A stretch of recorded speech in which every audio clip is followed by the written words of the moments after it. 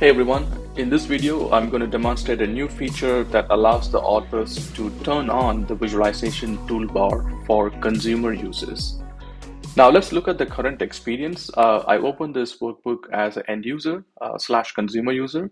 You can see that when I hover over to the visualization, the toolbar for the visualization only shows me the maximized option. And similarly, when you hover over for the maps has a default set of toolbar options that's available for the consumer users.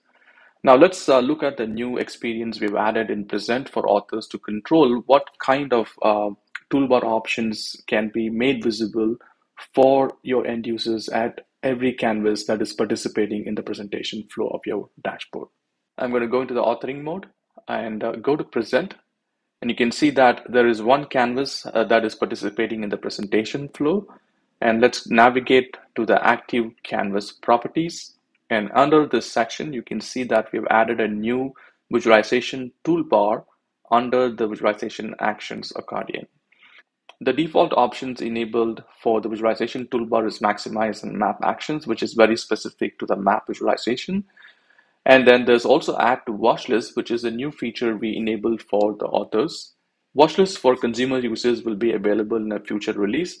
If the author chooses to expose add to watch list as a toolbar option, then this option will only be available to those users who have edit access to the workbook.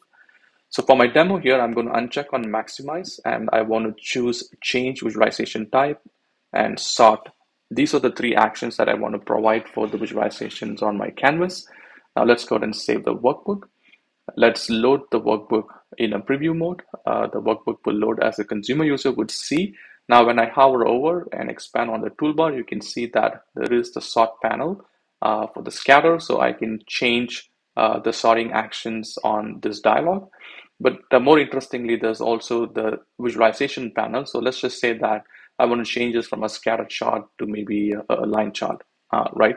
So the consumer user now has the option to interact with the visualization format, not just the content, but also the format and the shape of the data based on the controls the authors has curated for the end users on the dashboarding experiences.